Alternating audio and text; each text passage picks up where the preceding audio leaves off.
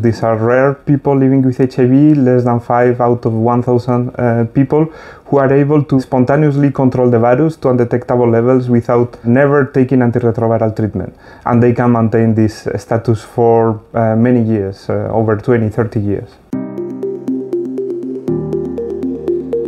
Post-treatment HIV controllers are people who need to start an antiretroviral treatment to initially control the virus, but then when they stop the treatment for different reasons, they are able to maintain the virus undetectable and durably without any viral rebound, and they achieve what we call HIV remission status.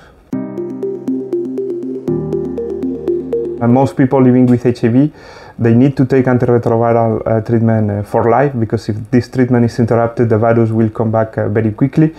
And we study cells' immune responses developed in these natural controllers and post-treatment controllers to identify the mechanisms that they have developed and allow them to control the virus without treatment.